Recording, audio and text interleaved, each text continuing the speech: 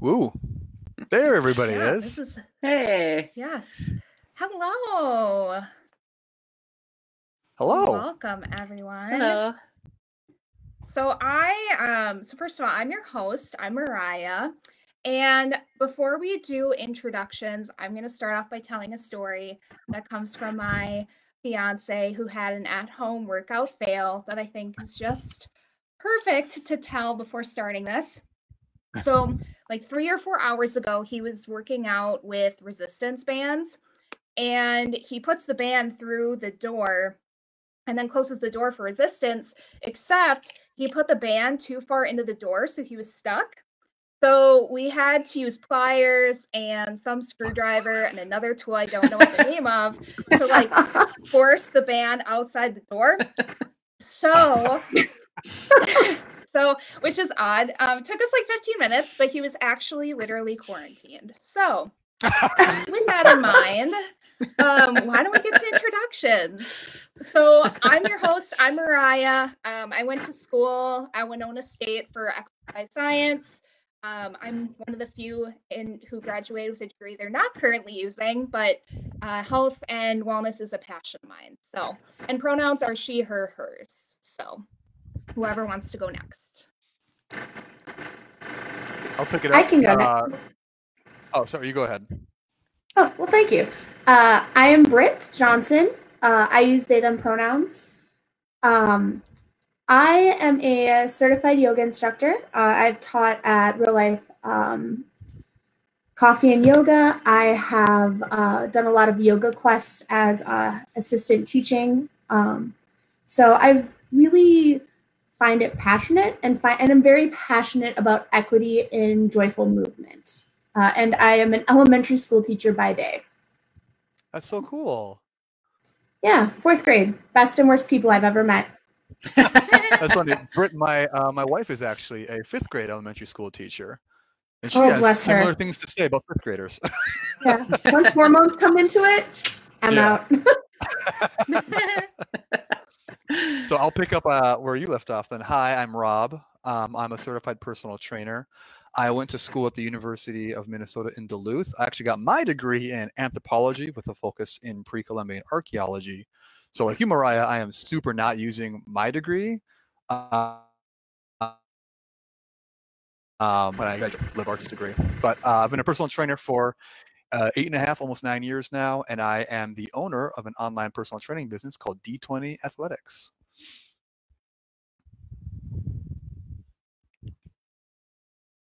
Awesome. And last of all, I'm Ray. I am a writer primarily in Parenting Geeky for Twin Cities Geek. I am currently a person who is trying to get an 8-year-old motivated to move around the house because there's been a lot more couch potatoing than usual due to current circumstances. I did not go to college. Well, I started a dance major, but my degree is ultimately in something else. But moving has been a lifelong passion of mine. Excellent. So for anyone and everyone who's joining us, a lot of this discussion is going to range between a variety of different topics, whether it be physical fitness, mental wellness during quarantine, even like parenting, exactly that. I am not a parent, but man, that must be challenging. So just some general kind of tips, like what's getting you through quarantine health-wise, whether it's a workout, whether it's any mental health tips, tricks. I'm going to leave the floor open for you. Yeah, I mean, I am an extreme extrovert, and my day typically is spent surrounded by 65 humans that all need to talk to me at the same time. So I had a hard time adjusting at first from like full blown, like every day, okay, I'm on the go, I'm always on. And then all of a sudden I'm like at home by myself, it's me and my wife, and that's it. So I found like video calling friends has been like really helpful, video calling family, like really trying to stay connected even over distance. And then I've also found like gamifying like routines to be really helpful. Like I'm not sure if anybody else uses like I think it's Habitica. It's like a gamified habit making like app where you can like get like experience points for like brushing your teeth or flossing or working out for 10 minutes or things like that. So that's been really helpful to like keep my routine rather than just being like, oh, it's like summer vacation. I don't need to do anything, which is really hard to like not turn off and go into like summer mode. Mm-hmm. I would say for me, it's maybe been focusing a little bit on the concept of the impermanence of life, which sounds bad, but it's more of the idea that this will pass, and it might take a bit longer than it's going to be comfortable, but eventually things change. We've been trying to use a similar thing to gamification for motivation, at least for my daughter, where she's currently working on earning points by doing various activities that aren't Animal Crossing, as fun and as mentally necessarily as that is. One cannot play Animal Crossing for 24 hours a day, mainly because there's other people in the house that want to play the game, and also because it's just, it may be filling at least a mental need, but it doesn't fill a physical need. So she has been working on getting points, some of which can be done through physical activities to get enough points for a giant squishy cat that is rainbow colored and is also a unicorn.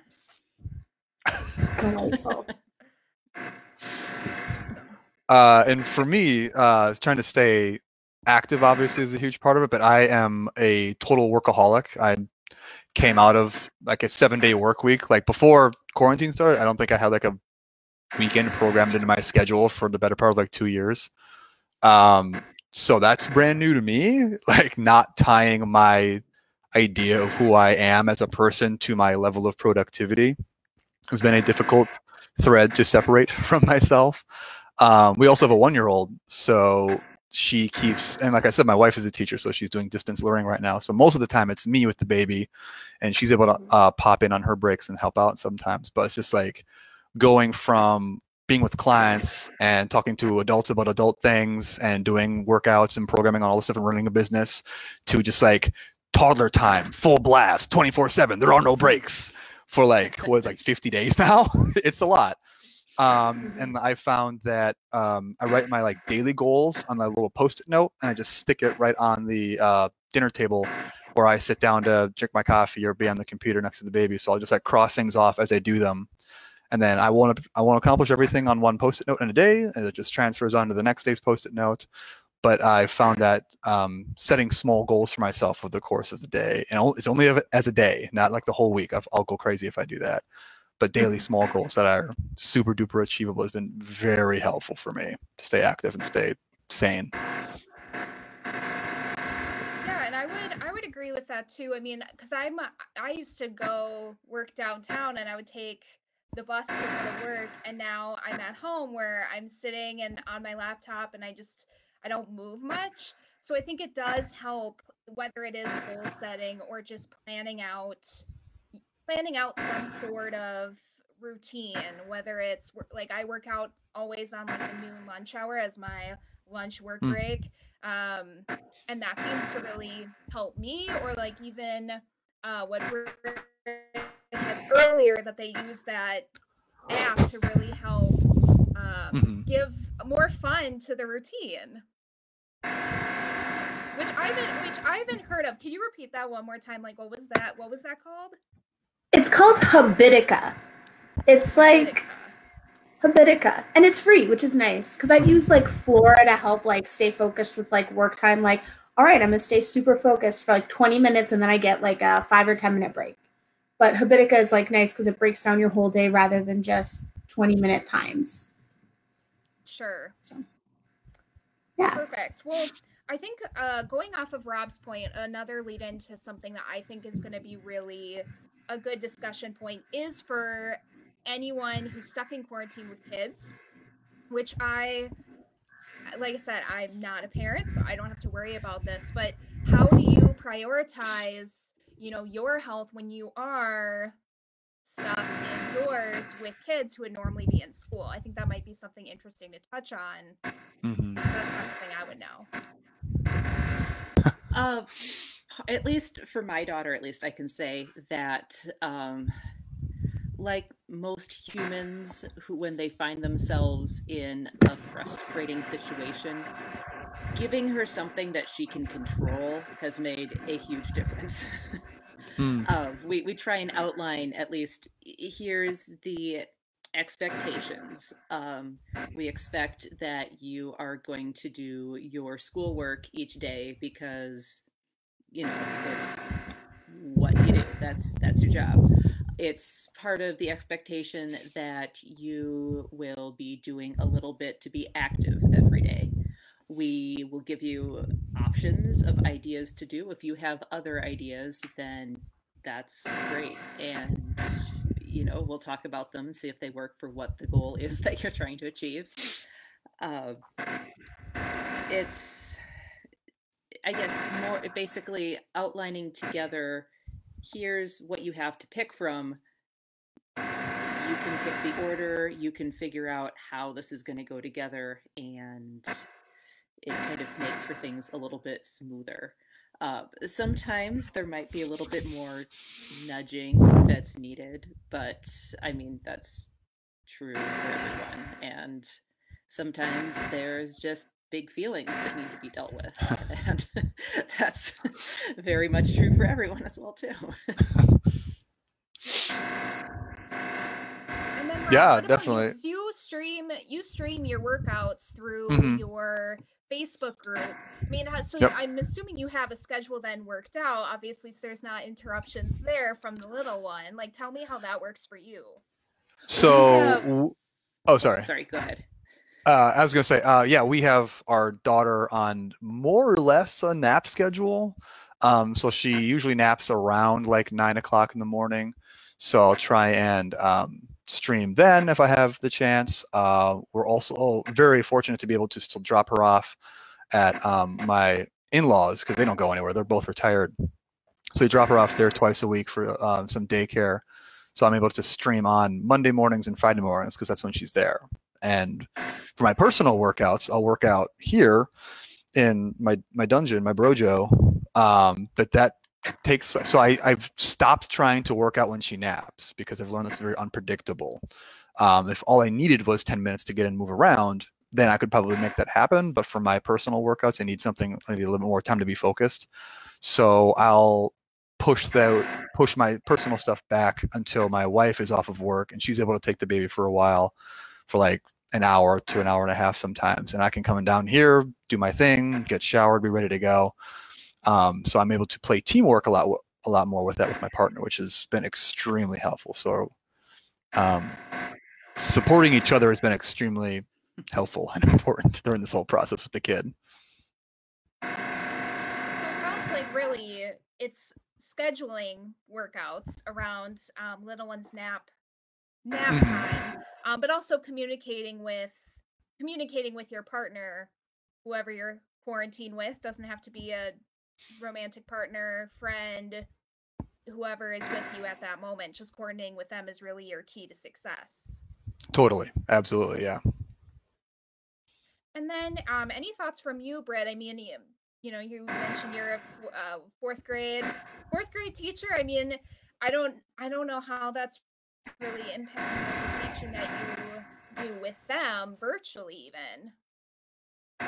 Yeah, I know for me, I try to, just in general, in my life, I try to assign things that kids can work on their own. So that involve a lot of videos so that it's not as dependent on parents having to help them because parents are either still working at home or they're still having to go out and work, depending on if they're an essential worker.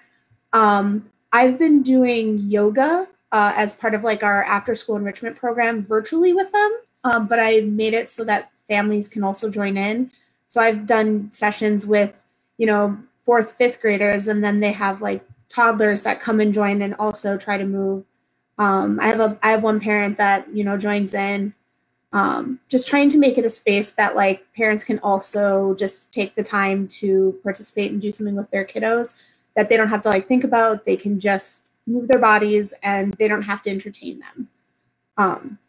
Because it's a huge change in routine for the kids. Like they're having a hard time adjusting. Like, you know, they might not always say it, but I have kids that are like, it feels like I moved away. And I'm like, yeah, this is hard. You know, we're here for the rest of the school year, not with each other. So it's kind of trying to teach them that it's okay to have those big feelings and it's okay to be flexible and that, you know, it might feel uncertain, but, you know, we're doing this so we stay safe.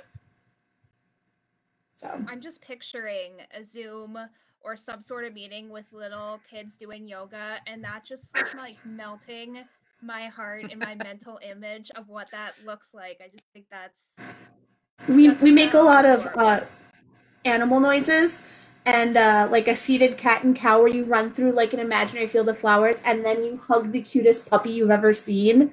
So you give yourself a hug. Yeah, no, it's great. Like kids get really into it and they really like to make the noises. Oh my gosh, that's too cute. Why don't we even like talk about yoga? I mean, I know Britt, you know a lot about Yoga Quest, but I mean, even like, are there any other local yoga studios doing virtual classes? I mean, I know Yoga Quest is. Mm-hmm. Yeah, Yoga Quest is doing virtual classes. They did a Tiger King Quest recently, and they also did Star Trek Quest. And I know that they have their online like program where it's sort of like Netflix, but it's like yoga quests essentially, which is a little strange. Like when I do them at home, I'm like, oh look, I'm in this video, which is kind of like a weird thing to like all right, I'm doing this adventure and now I'm watching myself. Weird. But I know there's a lot of studios that are offering things through like Facebook Live. Other ones are doing Zoom where you pay for like your class and then you Zoom on into the meeting. I would say there's a handful of like free ones. It does tend to be a little bit more unpredictable with like free yoga classes online. Sometimes you can find them through Instagram, but you know, it can be all over the world, which is actually really cool. But if we're thinking for like accessibility, it's a little more hit and miss on whether or not it's a really actual body positive space. So I know Jessamine Stanley does a virtual class. She does some really cool stuff around like accessibility, as well as like Diane Bondi. She does online classes, and she really helped create the Yoga for All movement, which is really awesome. So all of her postures, everything like that, are 100% accessible, taught multiple ways, whether it's in a chair, seated on the ground, completely standing. So I mean, there's a lot of things out there. You just kind of have to dig through a lot of it to get to the really, really good stuff, I think. Yeah. That's super dope. Can you tell me the? I'm sorry. Oh, go ahead, Rob. Go ahead. Can you give me that name of that accessible yoga class again? That yeah. we were just talking about? It's called Diane Bondi, and it's called Yoga for All. Her and Amber Carnes, they created. It's actually a training program, so you can actually get certified in how to teach all of these like multiple adaptations for movements. It's really cool. Yeah, no, totally worth it. Diane Bondi is amazing, fantastic, like woman of color who's like, she's like the name really for accessible yoga. So cool. I'll check that out. Thank you. Yeah, you're welcome.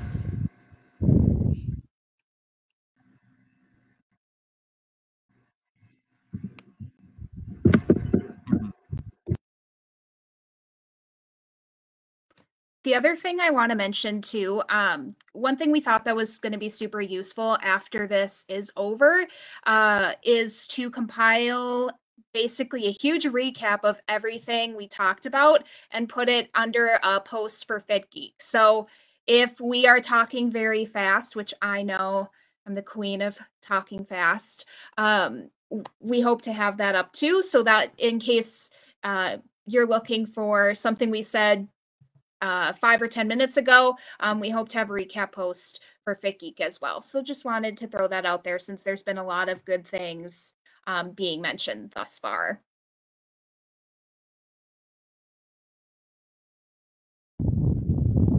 So one thing that was mentioned even with Britt's last point is, yeah, accessibility. I mean, gyms are closed. So what are some movements, whether it be yoga, weightlifting, any way that you move your body without equipment?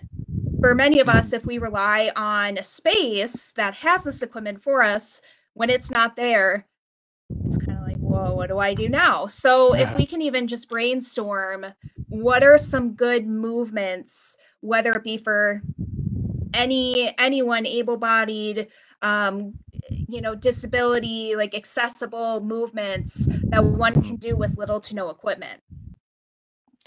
Well, if you want to know about home workouts, I got you covered. So I should say, speaking from a perspective of someone who works with almost exclusively very able-bodied clients, so I'm speaking very quickly again.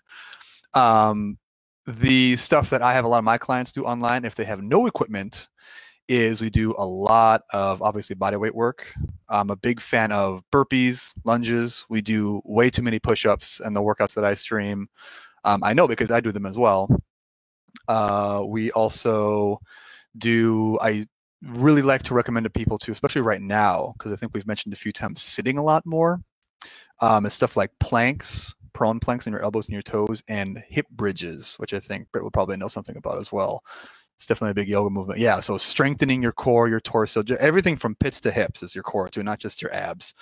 Front, back, sides, all 3 dimensions got to be worked, but really work on your butt muscles, because they're just getting flattened out as we sit down and play Animal Crossing for 18 hours a day. I'm guilty of that too. Getting those to like turn on and like flex, and like I'm making this motion because you're going up and down. Getting those to turn on is going to be a lot of great work for those muscles to support your back and your posture and stuff like that, so that when we do get to get up and walk around, everyone's not walking around like this. We can actually be like highly evolved human beings and like interact with each other standing upright. But yeah, there's a ton of like obviously you can see that my stuff, I've been accumulating stuff. I know that sweet headset. I know I've been accumulating stuff here for years. So I've got kind of a dope setup, but like not everyone has a bike. Not everyone has kettlebells, several kettlebells. Almost no one has a co-coach Terrence hanging out in their backyard. But if you can find equipment, stuff like a single kettlebell, I'm a big fan of. Mariah mentioned resistance bands, getting a lot of mileage out of that. So if you're looking to build a space, build a home gym, or just like a corner in your kitchen where you want to work out, you don't need a lot. Like you don't need a bike, you don't need an elliptical, you don't need a Bowflex or whatever. Something that can help you move things that are heavier than you would normally move them. Does that make sense? Even just like a backpack full of books. You can use that for squats or presses, or just wear it and walk up. And when she was very young, and our daughter would just cry and cry and cry and cry and cry, and I didn't have time to get a workout. We have this like the baby strap, and I just put her in the front pack, and I just walk up and down the stairs for like 20 minutes, and I'd get my workout, and then she'd fall asleep. So that was a good way to do that. So really being able to flex your gray matter as well as your soft tissue becomes very important in times like this, when there's not the traditional equipment that's necessarily available. Yeah, piggybacking on try out the Ring Fit at all, or are you familiar with that at all? I am familiar with it. We do have a Switch. I have not used it. I haven't played it. I know a couple people who have played it, and they say it's super great. I was one of the people who played with the Wii Fit when that came with the balance board. which was like exceedingly okay. That's like the hardest, that's like a heavy C+ that I can give that machine. But the Ring Fit sounds like it's actually something that's very useful. I have a client who she and her son use it to work out a lot, and she says it's the thing that motivates him the most to get up and move, because you can get an adventure in and you get points and you level up. And apparently the bad guys are all kettlebells, which I feel personally attacked for. But whatever gets you moving, right? Yeah, we've been using that at home. That's one of the things I've been able to motivate my daughter with, just because it's a video game, but you're also moving around. It's very much body movement based, just on body weight. So, well, the ring does have some resistance, so there's some pulling of that, there's some pushing of that to add a little bit in. Since she is young, I have been trying to at least keep an eye on her while she's doing it to make sure that she's doing the exercises correctly. Because I mean, 8, you're young enough so that if you do something slightly off, your body will probably forgive you, but it's not a great habit to get into, because then you discover you're doing things wrong. You're much older and it's much less forgiving of your body. And if too, like what Rob was saying, if you're looking for something like to do more body weight type workouts and you don't have access to kettlebells, an easy way to kind of like make your own kettlebell is actually just use a milk container, because then you can kind of, I believe it's like 8 pounds if you have a full gallon container filled with water. Please don't quote me on that. I teach reading, not math. But you can also like adjust how heavy it is, depending on, like, oh, I'm just really going to work, the biceps today, or do arms and, kettlebell, or, more or less kettlebell swings with a gallon jug, or you can use it as something like lighter. Also, if you're doing yoga and you're finding stuff doesn't feel good in your body, moving things to a chair, planking up against a wall, doing push-ups up against the wall, using pillows as bolsters, like couch cushions, a chair as a block, something just sort of sturdy. On Instagram, there are so many options for like at home, like yoga props. Like even if you just search DIY yoga props, there's so many. Like you can, like using the wall is one of my favorite things to do for just any sort of yoga pose or extra core work, things like that. The other thing I love too is soup cans. Silly stuff. But soup cans, black beans, lentils, what else comes in a can? Vegetables. That's all I've got. But even just doing like bicep work, tricep work, it always boggles my mind when I have a can in each hand, and after like 30 seconds my arms are shaking and I'm like, wow, that's only a can. That makes a difference. Otherwise I use textbooks, which as a college student, that I have textbooks everywhere that I've paid so much money for that I just don't really need, but don't want to get rid of them because I've spent hundreds of dollars on them. Perfect, right? Britt mentioned like a yoga brick. I mean, hey, textbook, probably not that comfortable, but gotta do what you gotta do. Awesome version for a block. Yeah, amazing. This, I've got my there he is. essentials of strength and conditioning. This thing, like, it's pretty heavy. I mean, after a while, it's a good shoulder press. Dictionary, really challenge yourself. I don't have a dictionary, but if you do, that's all up here. I did actually mentioning the dictionary. I did see someone post on Instagram today. She was doing wall sits and she was holding in her hands all the RPG system books that she has for like D&D 5th edition and 4th edition, like Pathfinder, and she was pressing them overhead. And the caption was like, God, just give me like a 1-page rule set or something like that. There's too many rules for some of these games. And you mentioned cans earlier, Mariah. I have a coworker, another coach, and she streams classes, and her recommendation is to use wine bottles so that if your workout starts to feel very, very heavy or need some hydration, pop those bad boys open. They get lighter as it goes, and everything feels easier after a couple of reps. Or 12-ounce curls as well. Get those beer cans in there. But I did actually want to wheel back on something that Diane brought up, talking about working out with your daughter and how being 8, you can bounce back from almost anything that happens to you physically, injury-wise.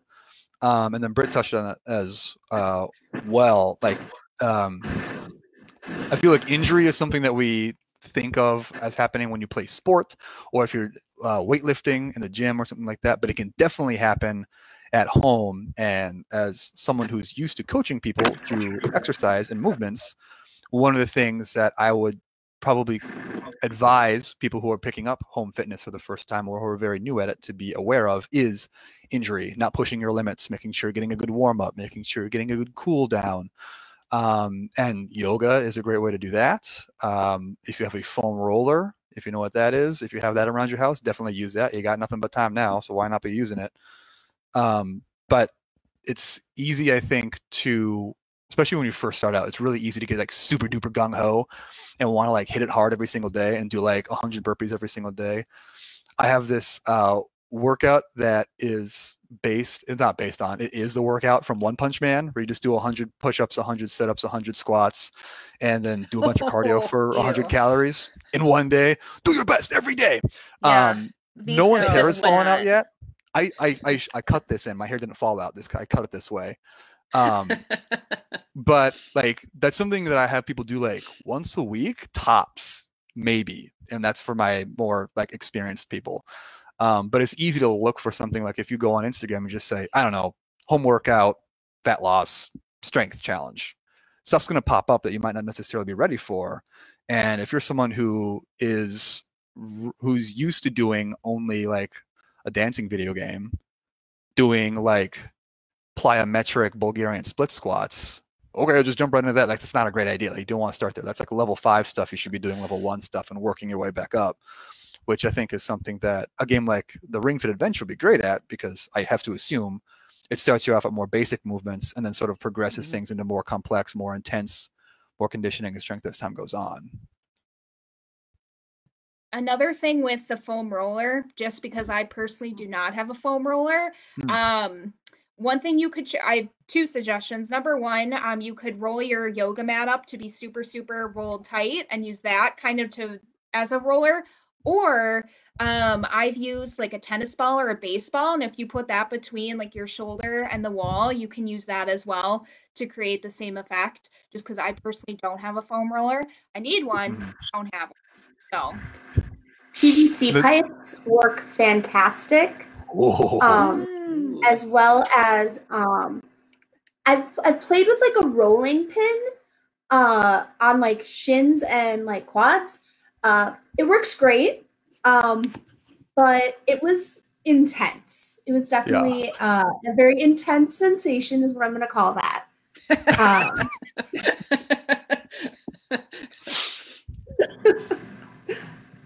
I like that description a lot. Yeah, an intense sensation. It's very, that just very sounds horrendous.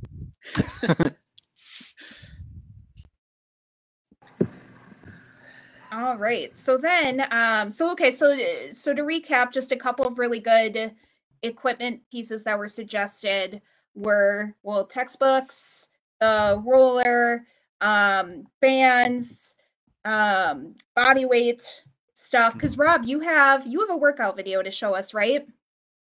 I do. Do I have to link it, or is it already linked up? I guess we'll see. I guess we'll find out, because I don't have. I don't know. Yeah, Rob did submit. Rob did submit a workout video for us. I submitted. Okay, good. So you guys get to see some. I believe so. Some squats in action here. What? Because and I have done Rob's workouts before twice. Yeah, it was definitely tough. It was fun. Recommend it for sure, but I was sore. An intense sensation, would you say? Like delayed by like 24, 48 hours. Yeah. It's like, there it is. Delayed sensation. Dope. Cool. Time, release, intensity.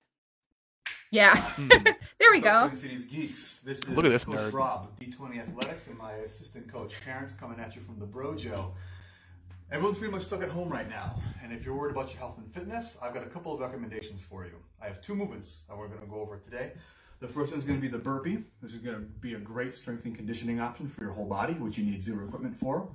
And the second piece is going to be a hip bridge, which you don't necessarily need equipment for, but it's going to be a very helpful, very important piece of strengthening for your posterior chain as we're going through a lot of sitting around time right now. So for the burpee, I'll go through the classic version first and give you a few modifications.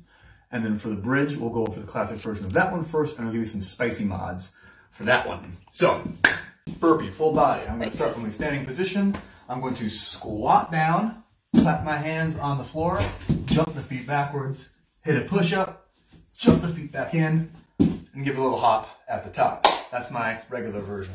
A lot of different modifications for this one. For first, I can put my hands on the floor, step the feet back, hit that push-up, or for my push-up, I can always bring that back down to the knees as well if I need a little modification for that one. Boom. And then bring your feet back up however you need to, and then squat up, jump, always optional. I encourage it though. The big thing on this one that you want to be careful of is your back position here. A lot of times people, even experienced athletes, when they get fatigued, will wind up curling down here with this kind of really bad caveman spine here. What you want to do is squat. Hit that one, shoot the legs back, do your push-up, whatever you're going to do. You can even ditch the push-up if you don't want it. Bring it back here, and this is where it happens. Like that. Don't want that. Shift your hips down, torso up, squat into that hop or into that full-on stand. Whatever you want to do. How many burpees do you do? I don't know. Enough. How many burpees is enough? I don't know. Until you don't want to do anymore. And that's probably 5 short enough. The bridge. You always have more burpees than you. Chain. What does that mean? The posterior chain is a lot of muscles that kind of have everything in your posterior here. We're focusing a lot on glutes and hamstrings with this particular movement. Something that gets pretty angry and tight when you spend a lot more time sitting on the couch, binging Netflix, eating chips, and playing Animal Crossing. But what I'm going to do play a lot of Animal Crossing. It's twice now. Lying down flat position on the floor. Now, don't be deceived. This is not the whole movement. I'm going to keep my Animal Crossing is basically floor, outside of the RPG right now. It really is. My arms can kind of do whatever I want them to do, but for this one, I'm going to bend first and then press down as I push my feet through the floor and extend my hips up in the sky here. Now, what I want to be doing is squeezing my booty muscles, as I come up. If you start to feel your quads fire up here, the top of your legs, or these guys, your hip flexors, are very tight and angry, or you feel like the work's happening on the top of your legs, not on the posterior, what I'll have you do is grab a surface like a bench. If you don't have a bench, that's okay. You can use a stack of books, you can use a chair, you can use a couch, whatever you have around, and put your feet up on top of that surface, okay? With the higher surface here, same deal. This is slightly spicy. Ooh, It's there like we the go. mild version. That's going to force, the higher up my feet are, it's going to force my posterior chain to do the work a little bit more. And now this one we have a couple of different options. I can rep it out here, do like 10 or 15 at a time. You can see I'm taking a little bit of a pause at the top here to really squeeze, really get that mind-muscle connection. I'm thinking about squeezing. And Britt, if you have comments on my Use bridge, I would actually love to hear it because I know it's Or not necessarily like a super squeeze, tight hold yoga movement over yoga that I'm doing in this video. Again, hands are doing whatever. Well, it's interesting. In yoga, it's usually like we tell you not to squeeze your glutes. It's like that should be strengthening your low back in yoga. So it's like a low back exercise rather, which is interesting. Yeah. Yeah, bringing the feet up for me is something that I was always taught to engage the glutes more. Yeah. No, I think that's interesting because I think it does something similar. I think it just depends on where in your body it's working. Which is really interesting. And that's interesting too, because some of the workout videos that are every single time that bridge, like that glute bridge exercise is done, I swear everyone says squeeze the butt. Like every single workout video says, squeeze the butt when doing a glute bridge. So I think that's a really interesting point.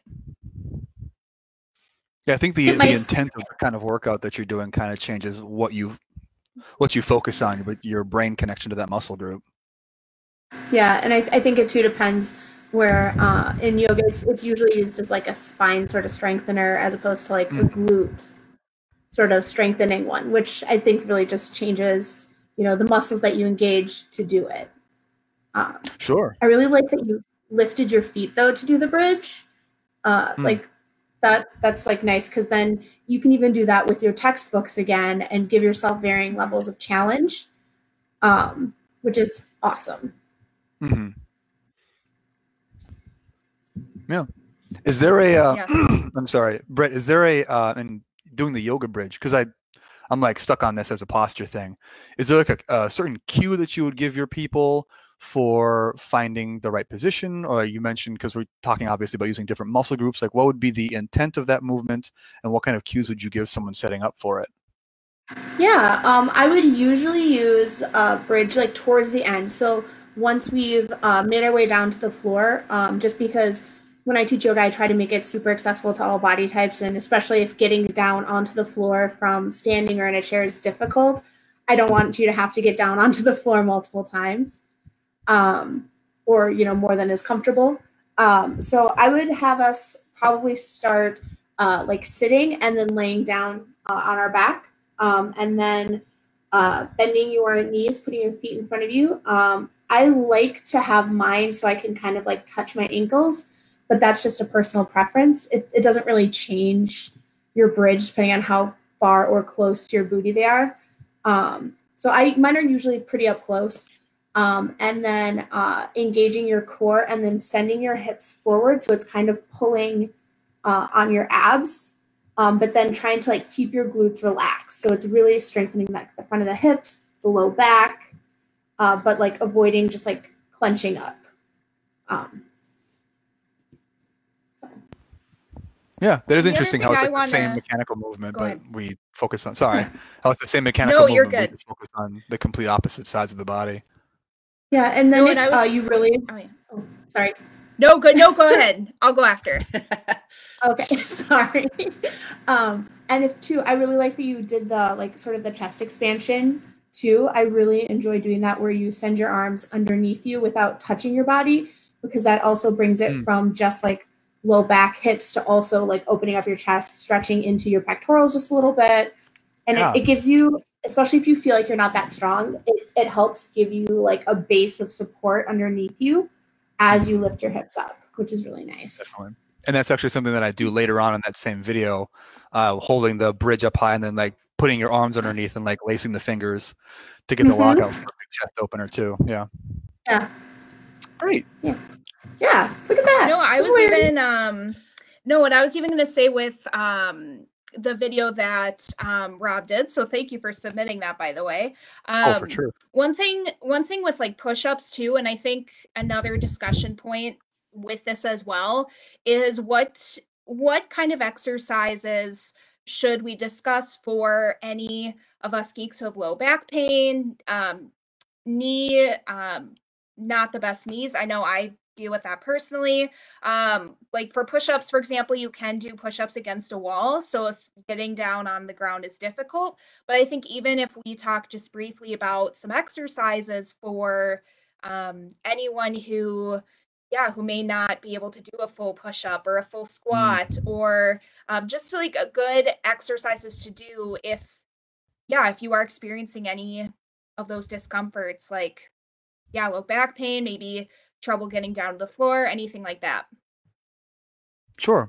So I think just to jump in on that, I think that the assumption I'll say is that if you're going to start working out, the easiest thing you can do is bodyweight exercise like squats and push-ups and stuff like that.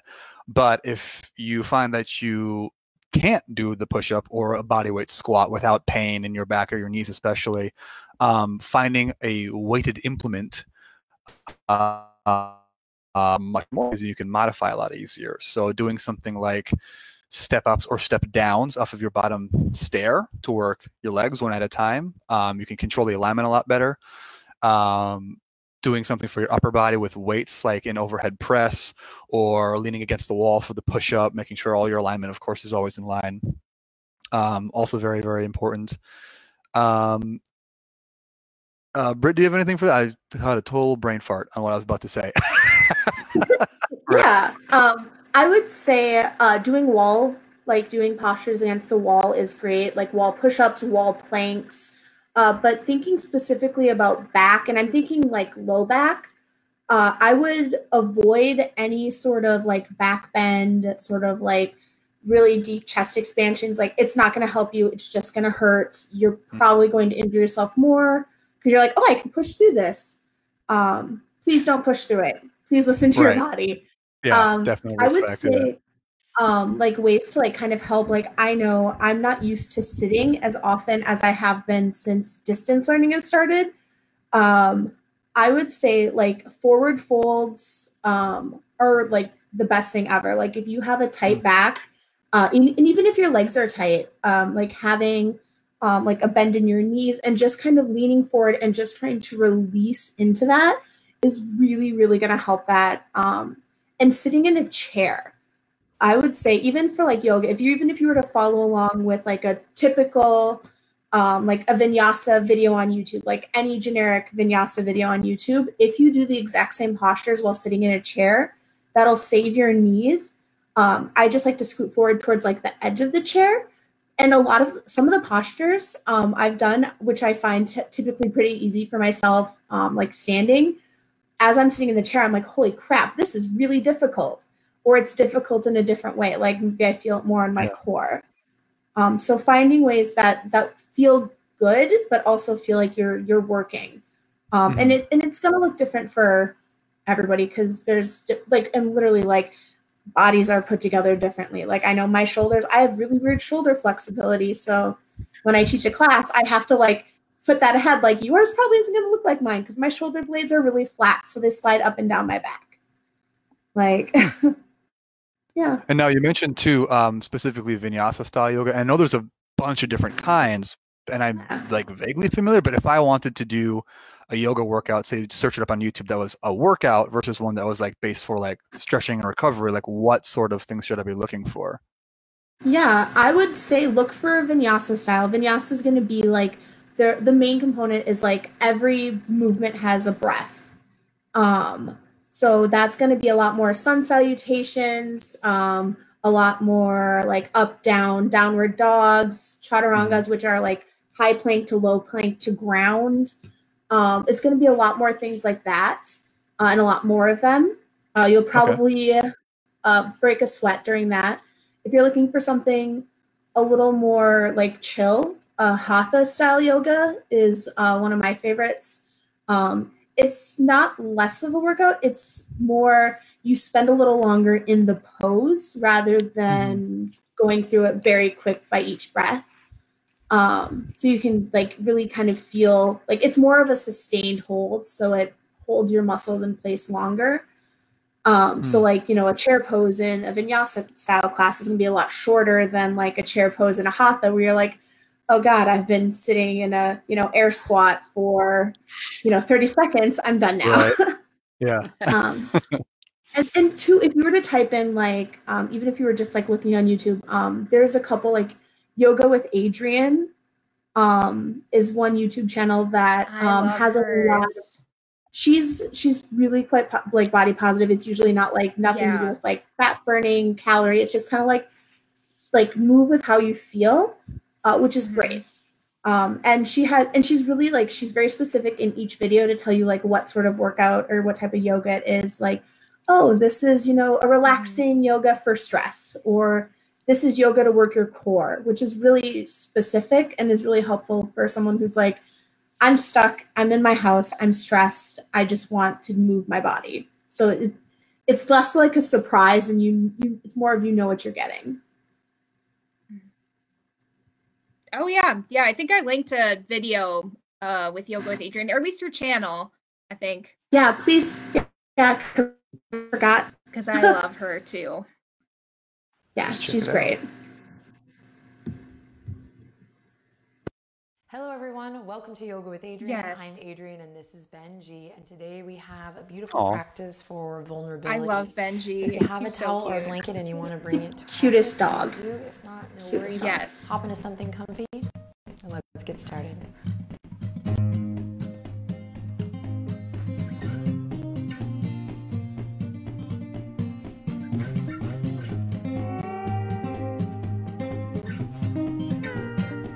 Okay, welcome. So if you brought a towel or a blanket to the practice today, you can go ahead and lay it out on your mat, perhaps for this first bit, because we are going to begin today's session in a fetal position. So take your time coming down to the ground, and you can choose which side, left side or right side, and you're just going to come to lay on your blanket or on the mat. And whatever arm is down, you're going to use that one, bottom arm, as a pillow. And if you can, right, every body is different. So honor your body and the shape of your body here right away. But to the best of your ability, think about creating a little curvature in the low back by bringing the knees up. So they don't have to come super tight, right? We can kind of honor a little bit of space for the belly. Let's actually do that, all of us. Embrace that gesture, that loving gesture. But best you can, bring the knees up just enough so you feel a little bit of length in the low back. All right. And then just take a second to get settled in here. You can allow your top arm to rest wherever feels good, either gently on the ground, maybe on the hip, the thigh, the booty. And here we are. Man, we're doing it. Close your eyes. Take a deep breath in. And as you exhale, my darling friend, One of the things too with Yoga with Adrienne specifically, what Britt said, she's pretty clear in the beginning of her videos what this video is going to be. So I don't know if I've done that video, but there was one video that was probably 10 minutes, and I probably just laid on my mat the whole time. But after a really long workday, like, that was ideal. I didn't want to do this epic squat weights, Right. blah blah blah. So that video worked. And then she does like series too, so there are a couple of videos that it, like, based on profession. There's a yoga video. So I know there was one that was, yeah, it was like yoga for teachers, and then it was yoga for, I don't even remember, yoga for like nurses who stand all day, and it's, there's just so much that, I mean, I did it. I'm not a teacher, but it was just, it's. And then she does like more, if you're looking for like yoga as a workout, like she has a couple abdominal ones that are killer. If that's your style, right? So Yeah. Yoga with Adrienne is one of my favorite channels, hands down. Very cool. I really appreciate that Yoga with Adrienne is free. I would say my only like criticism of Yoga with Adrienne is that she is very like that very typical, like what you expect a yoga teacher to look like, which is hard. Sure. Like, she does a really great job of, like, you know, reminding everyone that everybody is different, but it is hard sometimes. You're like, oh man, now where's my belly supposed to go? Which is like a little tough. So and it's hard because there's not as many, like, Yoga with Adrienne she has a very large following, and there's not as many like options quite like Yoga with Adrienne. She has a really nice variety. So yeah. I thought it was very interesting that the clip, I don't know whose clip that was, if that was yours, Britt, that you chose, or if it was Mariah's, but I guess I think it was interesting, and I appreciate that you chose a yoga for vulnerability, and that you mentioned too, like doing the class where you just lay down on your mat for 10 minutes, but after a long day, you don't want to do this epic session. I'll say that not every workout has to be 100 burpees in 10 minutes or you die. Like I think sometimes a lot of times fitness gets tied up in like your sense of self, I guess, like your identity. Like we attach a lot of morality to it.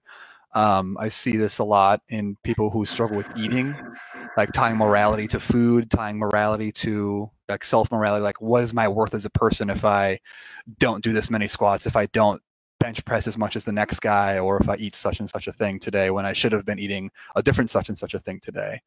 And I think that's something that, with everyone being locked down at home, has probably a potential to like grow in weird ways. Like, I don't want to say spiral necessarily, but I think that's a definite possibility for some people. I like right now is a time that if you are a person who struggles with like an eating disorder or even disordered eating, like now is a time that like a lot of people are seeing spikes in that, because you're at home, and so you actually have that time, that mental space slightly to be like, oh, I'm at home. I know I don't have to actually leave work to get a snack because I'm hungry right now. But then there, you know, depending on your relationship with food, whether it's, you know, and that can even depend on the day. And if you're feeling, you have a, you know, maybe even if you're like, oh, I don't feel like my job is that high stress, but I don't have the spoons right now to work out. Like being able to acknowledge like, oh, hey, I'm not in a space right now that I can do a full workout. That's okay. Like being able to recognize that is important, and not placing guilt or blame on that is really, really important. Like maybe just if you feel like you have the ability to go outside during your lunch break that time, take a walk around your block. You know what? You moved your body. You did something that took care of yourself. You don't need to, you know, do a really hardcore workout every day, because like right now, like we're all in a, you know, a collective trauma. So it's our brains are in, you know, fight or flight and in survival mode. So it's hard to, like, now is a hard time to say, oh, I'm going to do a workout routine every single day. Like you just have to do your best, and your best is different every day. You know, we're all in this weird situation. I actually, right before I came down here to pop on the stream, I was reading an Onion article on my phone, and the headline was like, man surprised that biggest trauma in life is not the bump he needs to be more creative. And like the article is about this guy saying like, hey, I didn't think that like being furloughed from my job and having the global economy crash and being stuck at home with this incredibly emotional stress, I thought that was going to be the thing that pushed me into writing my novel and like picking up the guitar again. But it's weird that it's not happening that way. And I think a lot of people kind of feel the same way. Like early on, I feel like there's this big push of like, we're gonna do it. We have all the time in the world. Let's like put up the walls. Let's paint the rooms and do all the workouts. And now people are just kind of like, man, this sucks. Like I'm feeling it. Like even myself earlier this week, like, dude, I was feeling it. Like I'm able to stay pretty busy, and like I said, I'm a very productive minded person. I need goals. Like I've been very fortunate, I should say, to be in a very healthy mental state for the majority of the quarantine. But like this past week, man, because the baby she was sick at the beginning of the week, and her sleep was all over the place. And my sleep's all over the place. She just scream all the time because she's one. I don't know what she wants because she can't talk. So I'm just like very frustrated. I'm like feeling it now. Have I made it clear that I'm feeling it yet? We've been talking about in like staff meetings, like it's like everybody has kind of hit a wall like this last like week and a half. Like people who are like, I could work at home all the time. This is great. All of a sudden everyone is like, no, like the kids are feeling it. Like adults are feeling it. Like it's kind of hit that point where we're all like, oh God, this is like, we're all just in our houses with our families, and it is a lot of time in our houses with our families in our houses. You know what they say about distance, right? It makes the heart grow fonder, and familiarity breeds family bonding, right? So Ray, you're at home with your kid now, right? She's off from school. Are you guys hitting that wall too? Yes, to a point. We're kind of in a weird position where my husband, who her father is a healthcare worker who has, but one of the ones who has a very reduced schedule right now. So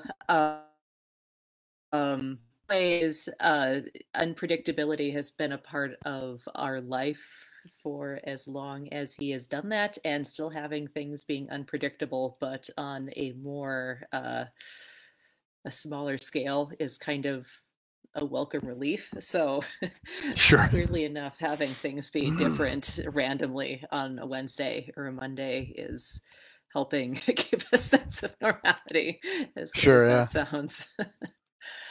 But I mean, I can tell that the veneer is kind of wearing off of the experience, where it's less, yay, I can wear pajamas a good portion of the day, has been replaced with, oh, okay, I miss my friends at school a lot. And like, we did a quick drive-by party for one of her classmates last night, and even though it was maybe at most a 20-second interaction, as she showed him a sign and then handed it to him through a car window, I mean, just the light on their faces, getting to be the interaction there, has, I think, maybe brought a sense of like fresh air coming into the submarine or something like that. Yeah, just a reminder that there's something else. I mean, at this point, we've been trying to keep a sense of normality with some things. She is, as much as she loves playing Animal Crossing for hours on end, or playing Pokemon for hours on end, she is a fairly active kid, and trying to keep her activities up that she's been working at all year have been kind of tough. Fortunately, some of the places that she's done things with have started to release like quick patch workouts. She does classes at Circus Juventus, which she absolutely loves. Oh, cool. And they released a couple of different workouts for the various disciplines, I guess, that would be doable at home. So I've kind of encouraged her, you know, even though you don't have we don't have a trampoline and something for you to vault over, let alone the myriad of mats that would even be needed to keep that safe. Right. You can do some flexibility, and that'll help with other things too. Yeah.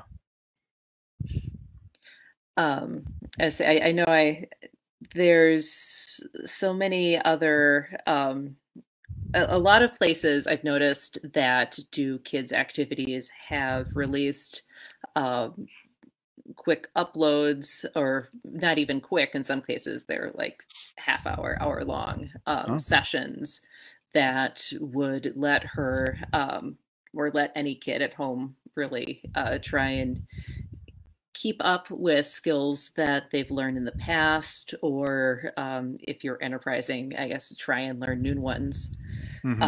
She used to do gymnastics at Mini Hops, and they've been doing different skill videos that they've put out in like trampoline and tumbling, or there's one that does the basics of a handstand that she's also been working on. And now they're starting to do some Zoom classes starting next week, and she's going to be trying, hopefully because she wants to, not because didn't badger, but sure, you know, mentioned, hey, this is an option, like a couple of times, just to kind of get her used to the idea and think about, do I really want to do this or not? So we'll see how that goes. I will say that there are lots of places in the Twin Cities, if you want to look at something local, that have similar setups. A lot gymnastics places, for example, like Twin Cities Twisters, Minneapolis Gymnastics, Kennewood Gymnastics have started or made their video options more robust, just for anyone following along at home. Would you be able to find those on like YouTube or their websites? Yes. I believe Cool. that most of them, if not all of them, are hosted on YouTube, sure. But usually their websites will have a little portal so you can at least get to different areas of the video. I know that dance classes, there's a lot of studios are moving towards streaming. And hopefully, if she can't do circus in person soon, they'll be able to figure out a way to do some streaming classes at home, because I know she misses it. So you guys are building the trapeze right now, or? The downside about researching ideas for your kid to do at home is that suddenly your Facebook ads get filled with, like, it is just all tumble track, like a yoga hammock. Cool. Just, I'm like, no, we probably shouldn't. Right. I'm really hoping that all the kids come back to school like super great dancers, because they spent the last 2 months doing Just Dance on YouTube, like just finding like dance songs on YouTube and just doing the Just Dance along with it. Like that's what I'm hoping, is I'm like, I just want them all to like break out into dance at some point, like flash mob style. For TikTok is the thing. Everyone's doing the hand, they're like voguing into the cell phone now, right? Yes, it's all about the TikTok. I think I'm officially old now because I have zero, like, it's not on my radar. It's kind of like Vine, I think. Right? That's what it's the successor to Vine, pretty much, but with longer format videos and a different way to have them fed to you. Millennial thing. I'm like, man, so it's just Vine. Yeah, right. You young millennials.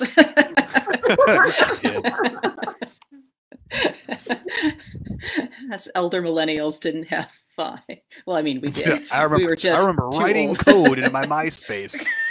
Change the background. Yes. No, MySpace is newfangled. It was all LiveJournal, man.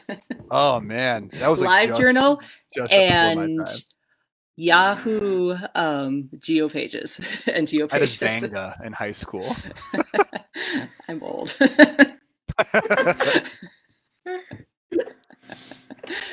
I will mention though that a lot of the places that are offering up the free like YouTube content and stuff also are nonprofits. So if they are running any sort of fundraiser that you see and you have the means to donate, it's nice to make sure that those places can actually be there when kids are able to start thinking about doing in-person stuff again. Yeah. Or at least so that they can keep their staff. Yeah. Very cool. That's awesome. Yeah, I knew none of those existed. So that's because are they free? Like, is it free content, or do you already have to be I don't want to say a member, but like would these be for like anyone to do, or do you pay before? Like, how does that work? It depends on what it is. A lot of them have anything that's up on YouTube is generally available to you for no charge. Zoom classes, there's a fee for it. I haven't had a chance to try out whatever individual platform every single place is offering, because we haven't gotten quite that bored. But at least with the experience, I can say with registering for the mini hops class is that it's at the moment they are doing it week to week. Some dance places, believe they're continuing classes that are already there, or they may be registering for something longer. The Zoom class, I think, was like $10 for the class, which is, yeah. Right. It's hard to say because we haven't done it yet. So Sure, that too. And my wife does Zumba on Zoom. It's Zumba. She just puts the floor down back here, and every Saturday morning I hear her pounding around back there.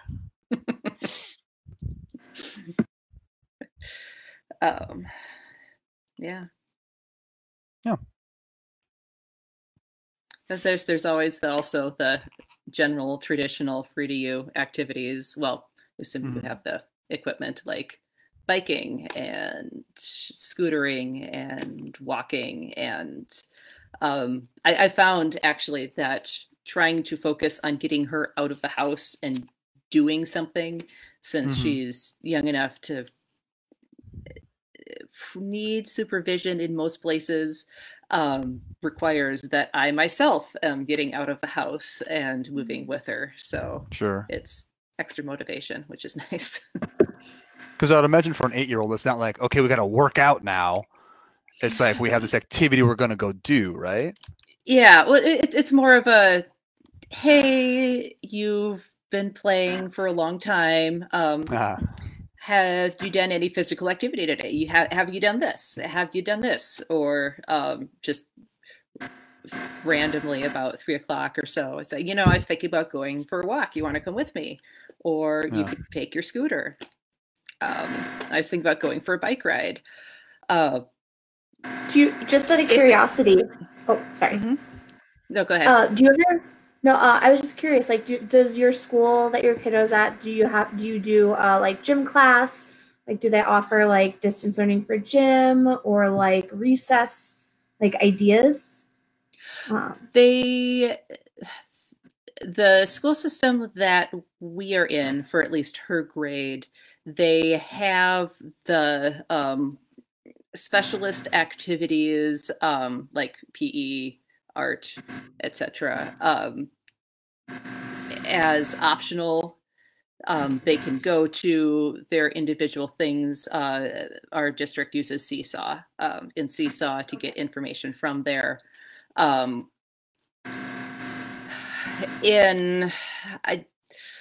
At least from my perspective, since from my understanding, at least they're considered optional, is that as long as she is doing something that falls under those categories, then I'm not going to stress whether it's the exact school activity or if it's something else.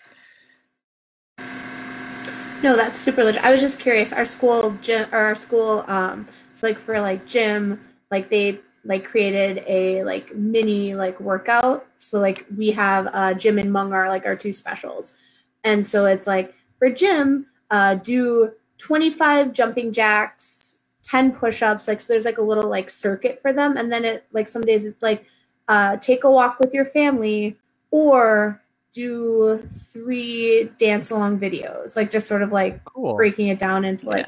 So I was just curious because I've seen no one. So,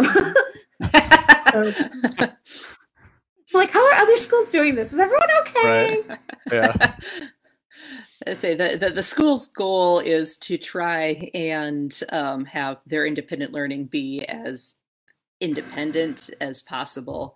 And since my kid is a very independent soul, I've tried to restrict it just mainly to making sure that you've actually hit everything in that list, right? Instead of not going towards the exact activities for the extra stuff.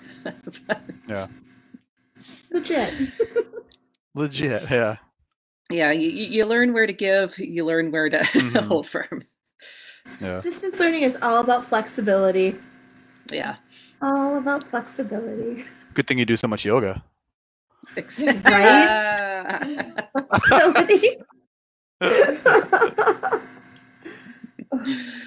I will say from experience that if it seems like it's a day that is particularly difficult. Mhm. It's probably not the day for pushing any sort of skill that they are still mastering, or not 100% comfortable from, which we learned the hard way on a 2-mile bike ride that sort of fell apart at mile like 1.5. So Oops. yeah. There's no real place to go but home from that point. So in that sense, great motivation to keep going. Yes. Yes.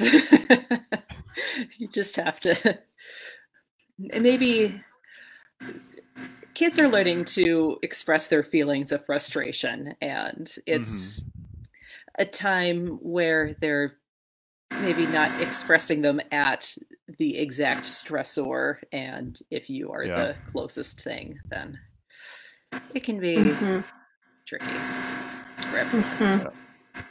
And I think that definitely rings true for adults too. Like, it's crazy stressful. Like, no one knows what's going on. Our whole lives are question marks. And for me, normally my big stress release valve is working out. I used to be able to go to jiu-jitsu or kickboxing classes. I love martial arts, but I haven't been able to do that since we had a kid. So like that valve got kind of taken away. I had to shift things over to just weightlifting in my basement, which is still fine. But I can tell there's a difference if I have to go a day or two and I'm not able to do my routine like release thing, how I feel just like super tightly wound. And normally I'm able to let things go, but like right now, like everything just hits a little bit harder. You know, everything stings just a little bit more. And like keeping track of that and having I think that's something that physical fitness and exercise is extremely valuable for, especially right now, is as a way to burn it off, like just sweat it out, man. You know, and that's beyond like the physical changes you'll see. Like I was saying, that Onion article, like this might not be the best time to try and change your life, but it's definitely a great time to start doing things that will improve it overall. You know, to start building a habit. I'm not going to create a sculpture, but if I want to start, I don't know, drawing, I can do that. It's like small things. So like, and I think that speaks a lot too about, if I'm talking way too much, just let me know. I think that curtails really well into something I was thinking about earlier today. I lead a kettlebell class for technique on Fridays, and I talked a lot to my athletes then about intent in a workout. Because the class that we were doing was a training session, not a workout.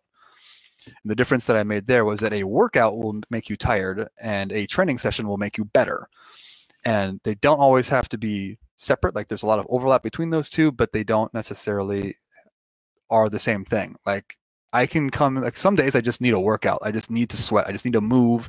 Like I have ADHD, so I just need to be here doing stuff, getting it out, burning it off. And then there are some days where I need a training session where I can feel proficient at something, where I feel like I'm getting better. And Ray, like you said, if I'm having a day where I'm already stressed out, if I'm like burning the candle at both ends and I'm here, like I don't want to spend that time working on my handstand and get to there, right? Yeah. Like I want to be able to feel good at something. So if instead of working out, let's say I'm drawing or playing piano, you know, if I can just sit down and play scales for 5 minutes, that's going to be much more valuable on a day where I'm just like end of my rope than sitting down and trying to force myself to play something I've never played, never touched before in my life because it's on the schedule. So like you said, flexibility, I think, is going to be crazy important. And this is something I was talking about earlier with my wife, adjusting expectations about what you're able to with the baby, as I'm stressed out about the kid. Yeah. Adjusting expectations. That is like the number one parenting lesson is adjust expectations, and then adjust them some more. I'm learning that. I feel like that can really just be applied to this whole quarantine, is adjust expectations of, you know, what you think your workout's going to look like and maybe what your workout really is. Maybe it's just a walk around the block and some mild stretching because you dropped the TV remote under the couch. And you know what? Now you're just reaching. It's a good shoulder stretch. you know, adjusting those expectations and being okay to be flexible and forgive yourself and, you know, adjust those expectations and maybe not, you know, expectations have to be flexible right now too. Is how do we best take care of as well as mentally? Mm-hmm.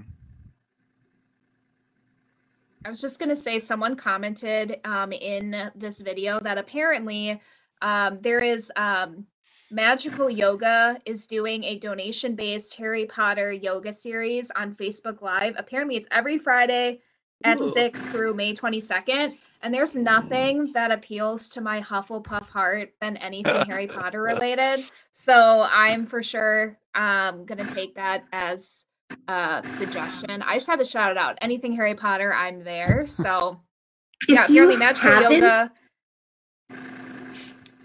If you haven't taken a class of like Magical Yoga's like Harry Potter yoga, you are in for a treat. It's delightful. It's amazing. It's super accessible. Like I've taken like several of like Rose's classes. Like so good. Like I'm so excited for you. It's great for beginners. It's lovely for beginners, and it's. Oh no, Mariah, I lost you. I couldn't hear what you said. Oh, I was just gonna say my Harry Potter collection is like right there. Yeah, right over there. Anyway, that's all. It was nothing really that important. But anyway, Harry Potter yoga. I've never done it. I'm so excited now that someone here has and said it's awesome. So good. Great for beginners, great for all ability levels, great for anyone who has like an injury or is like in recovery for an injury or has accessibility issues. If you know you're worried, oh, I can't do yoga, everybody can do it. It's fun. You'll love it. Oh my gosh. I'm super excited. I just like knew I was like I saw it pop up on here and I'm like I have to talk about this. But I never heard of magical yoga before until 30 seconds. Amazing. So good. Oh, yeah. So, and it's every Friday at 6. Cool. Is it free? Oh, it's donation based. Never mind. Okay. Cool. I can do that. So, sweet. All right. Is there anything that we haven't touched on that we would like to hit on now? I know we've talked about a lot of really broad and really detailed health-based conversations thus far, but is there anything that we haven't touched on yet? I know something I really wanted to touch on was the mental health aspect of it, but I think we kind of like just ran through. I feel really good about that. The physical aspect of it, of working out at home, doing things with equipment or without, adaptive stuff, obviously, working with the family. I don't know, was there like stream questions? Is that a thing we do? Yeah. I think the only other thing that we may want to revisit is there was someone who said it was really useful when we talked about alternatives to fancy workout gear. So, you know, obviously we mentioned soup cans, textbooks, a lot of different items. If we have any like last minute, like I think Britt's got something. I got some. Okay, good. Sorry, I got excited. I love it. No, I love it. It was a whole body excitement.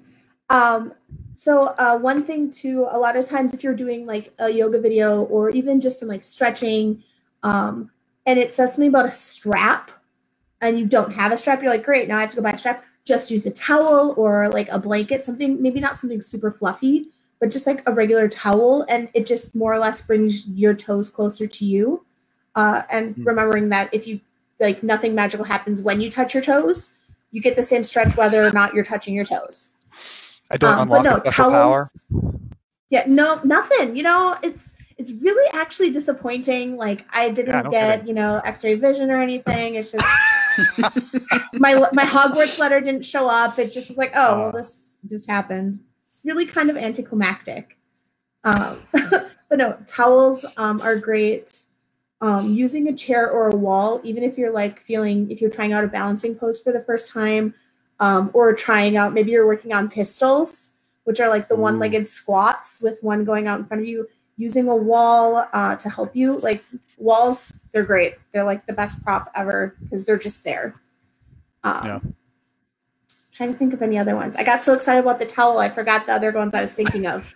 And that was mentioned in Yoga with Adrienne too. She mentioned a towel as well. Oh yeah. Poopy fruit Awesome. and know You where can your probably- towel is. I was just about to say that. Yes. I was gonna say you can roll it up as long as you know you're a real fruit who knows where your towel is at. As far as other impromptu stuff, like I said, heavy objects, backpacks full of stuff, textbooks are very, very good. I'm looking around my room right I now. love the idea of that.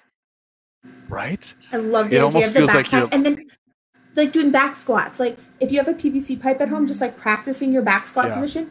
Like I really miss like powerlifting and like Olympic weightlifting.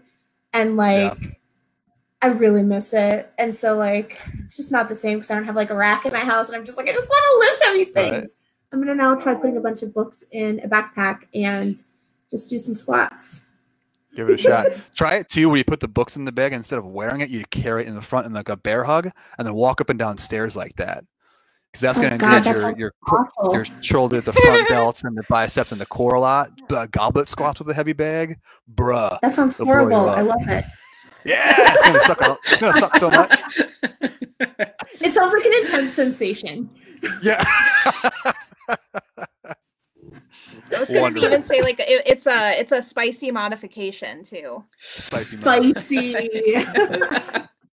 Muy picante, yeah. Oh, and a lacrosse ball, of course. I think we mentioned that earlier. Yeah, a lacrosse ball or a baseball, you said, tennis ball to work out knots. If you don't have a foam roller, put up against the wall, dig around in there. Like, I think no one's going to get massages these days, or at least I hope you're not. So that might be the second best thing. And honestly, that actually brings up something that might be really important too, is like accessibility to the equipment itself. Like if you want to pick up a kettlebell, if you want to pick up dumbbells, good luck, dude, because they are sold out everywhere. Like straight, like I've been telling my clients for a long time, get a kettlebell, like now's the time, do it. And then like 3 weeks ago, like everyone was like, we're out, they're done. And like their people at the foundries are like quarantined, so they're literally not even making more kettlebells. They're just gone. They're extinct. Yeah, it sucks. And now like a few of the places that I really look to have opened back up, and then people are scooping them and then reselling them for like $700, which like I've definitely gotten $700 of value out of my kettlebell, right? But they should sell for like around $100. Yeah, see, my CrossFit gym, you could actually check them out because they're just doing online classes now. Like you could like go in and like say, hey, I'm coming in at this time. There'd be a coach there, or they would put it out for you, and you just sign off that, okay, I have one of the 10 kg kettlebells, like, and you just you just have it until quarantine is done. So like that was one of the gyms that I train at, Soda Fitness, we did that as well, and we had even had a couple people come out and get the Airdyne bikes. And now they're posting all the time like, I wish I hadn't done that because now I have the Airdyne here and I just have to do it. Like, great. I thought I wanted to do this, but I lied. Yeah, right. This is a huge mistake. Now I have to do it.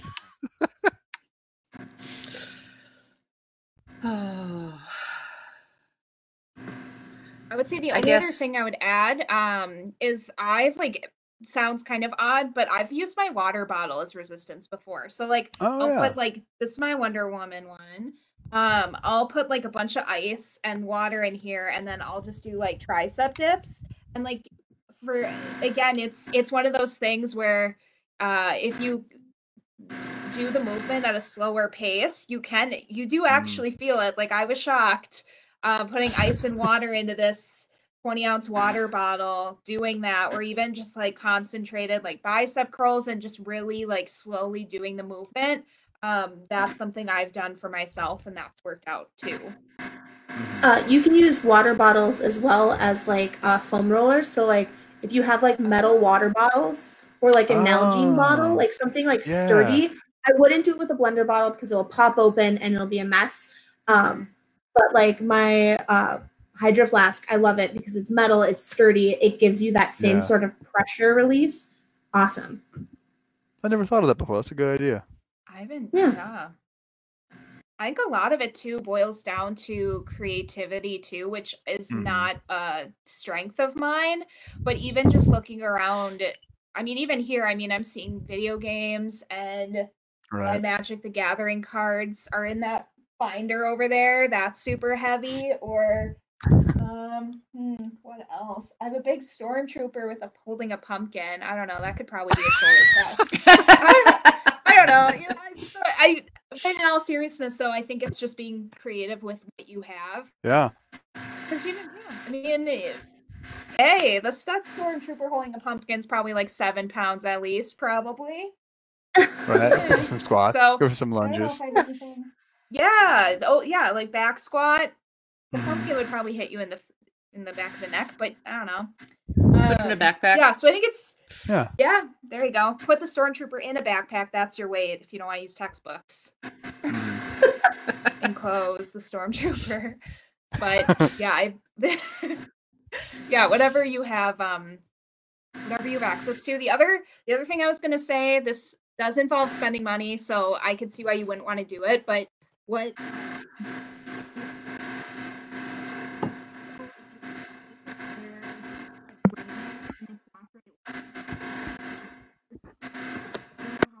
He paid for this, or where are you talking about? Again, I know it's spending money, but if you wanted to do your bike, that would be probably an easier way to do it. Or, sorry, it might be an easier way to like, but that's spending money. So, yeah, the bike. Can you hear me now? Yeah. Yes. Oh, there we go. No, I was going to say the red bike stand if you want to bring your bike indoors. Yeah, I had one of those in the basement for a while. It's like a wheelie deal. Is that the official word for the back of the bike? Yeah. Yeah, I got one for like $50 on Craigslist, so they don't have to be terribly expensive. Yeah, like you said, using anything. So even if you have like the Star Wars helmet of the guy, the stormtrooper, and you're doing squats, if that doesn't feel hard enough, you can always adjust the movement yourself. So if the weight isn't heavy enough, make the move harder. So if a squat isn't too hard, try a lunge. And if that's not too hard, try a jumping lunge. And if that's not too hard, try skipping jumping lunges. You know, there's always more. Plyometrics actually a really useful tool if you're looking to up the intensity. You know, I feel like we've talked a lot about being very adaptive and starting from very brand new. But if you're someone who is used to doing very intense workouts and suddenly you don't have that access to this equipment or the space anymore, like how do I've seen a lot of memes like, yeah, you can do push-ups and pull-ups all day, but how do you overload your legs to stimulate growth? How do you get general adaptation syndrome on your legs when you have no weights at all to speak of? And the answer is stairs or sprints or hills or just like so many jump lunges. God, I hate them so much. Or kids. But Lord knows I've done enough of them. Or kids, yeah, just pick those guys up. You have lots of them, just one in front, one in back. You're good. Yeah. Although you just like wrestle them a lot and just like wrangle them. Yeah. Well, I mean, it's an arm workout for them if they're holding onto you, and then core if they're using your legs. And then aerobic for you if you're running around while they do that. That's right. It's a full family workout. Exactly. I guess the last thing I'd say is don't forget to try things that you remember from when you yourself were a kid, within reason. So like if you did ballet class when you were a kid, maybe try a simple bar routine, because chances are you did the same one for year after year and a year, and it's probably burned into your brain. Just don't start with the hard stuff. Like soccer drills, sprints that you might have done for football, just going back and forth between the lines, pretty easy, and you know you can race your kid. Yeah, that's a great idea actually, and I assume most of that stuff would probably get you outside and getting that sunshine as well, which is really, really helpful.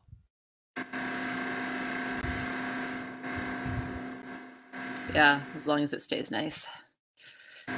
It's just a crapshoot, dude, in Minnesota too. Yeah. It makes us tough. We all nervously laugh. Yeah, right. Hope it doesn't snow tomorrow. I don't think it's supposed to snow. That's just an example. When was the last time it snowed last year? Right? Oh my God. Crap. I'm so sorry if I invoked anything. That was not my intent. What offerings do we make? Do we have to do like a non-rain dance or something like that? Snow dance.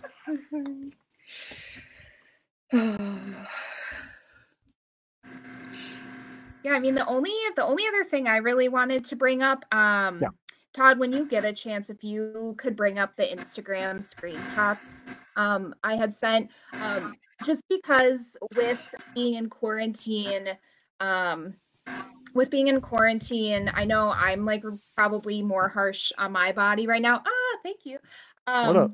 Okay, no, I screenshotted just a couple body positive accounts like I really love, just some positivity and just permission to just really give yourself a little extra love.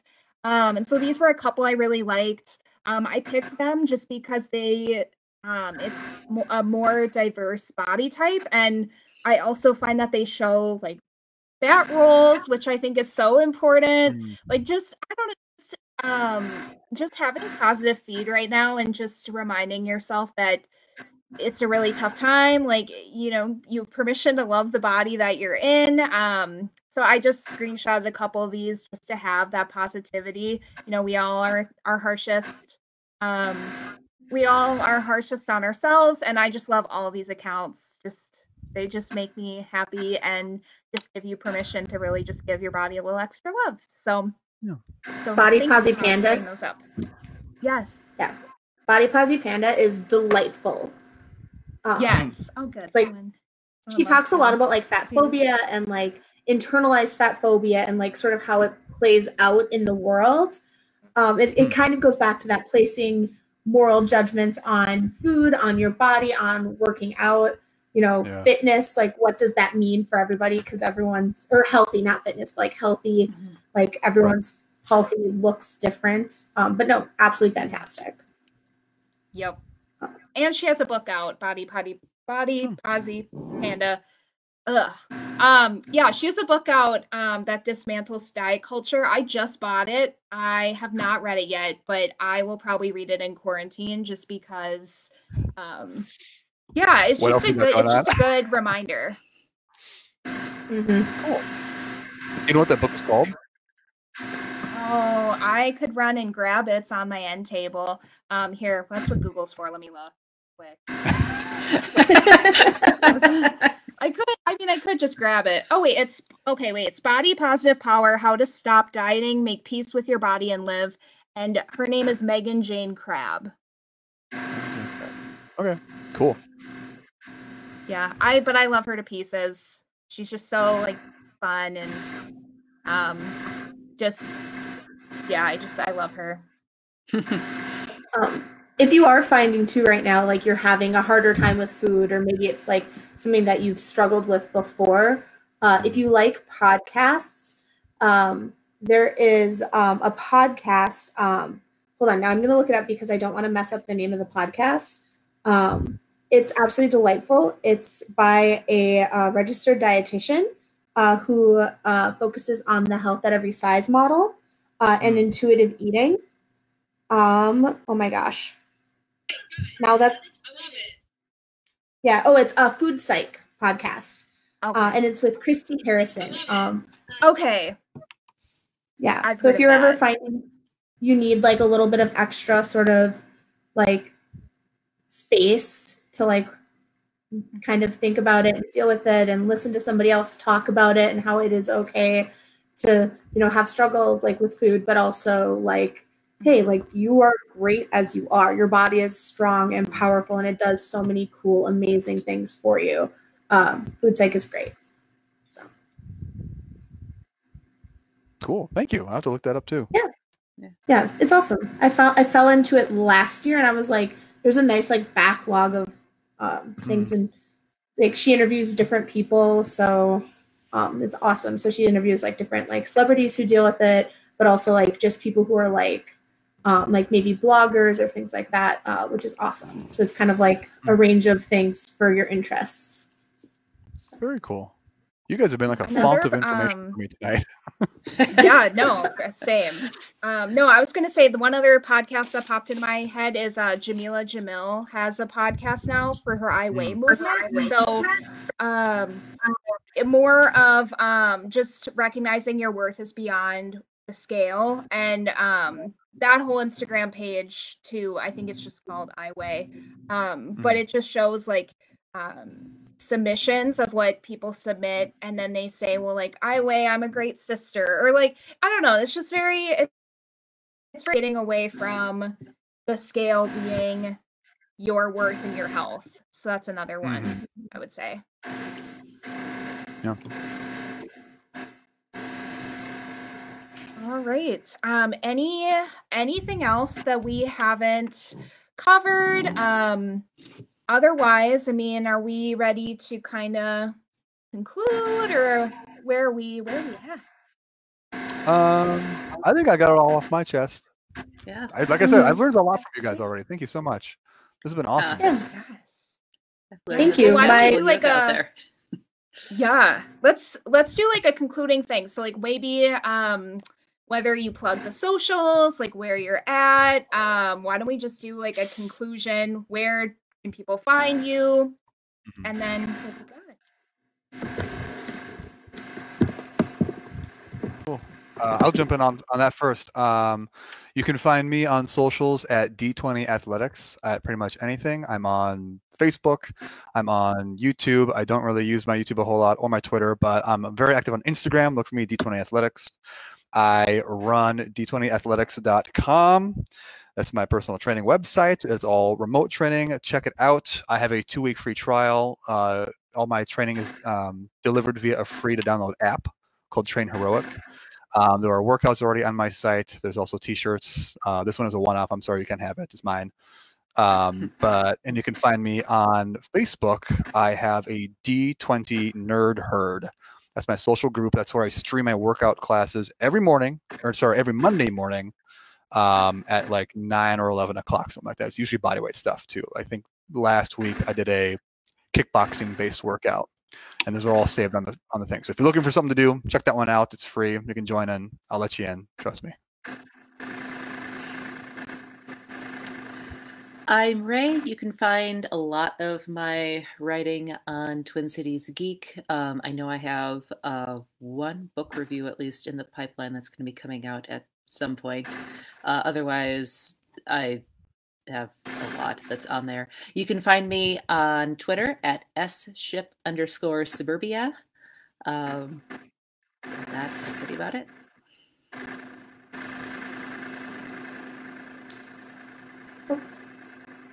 Cool. I'm up. I'm Britt. You can find me on, well, right now it's just email. So it's Britt Johnson Yoga. So BrittJohnson yoga@gmail.com. I'm looking at, once this school year is starting to wrap up right now, so within the next few weeks, I'm looking at doing donation-based yoga classes, probably through either Zoom or Facebook events. So if you're interested, if you have questions about how to make yoga accessible for you, please feel free to just give me an email. This is not like super secret information. You shouldn't have to pay anyone to figure out how to make yoga and movement feel good for your body. So yeah, that's where you can find me. Sweet. And I've attempted to be a host. I'm Mariah. You can find me on Twin Cities Geek. And then I primarily use my Instagram at bizarrebrunette0117. So you can find me there. And then, yes, I definitely want to do that magical yoga, Harry Potter. I'm going to be there next Friday, 100%. So with that being said, thank you all for just like panelists, anyone who sat and watched us talk for almost an hour and a half. Your attention span is really good. I'm thankful for that. All right. Yeah. So thank you all, and everyone stay safe out there. Please wear your masks, wash your hands. Awesome.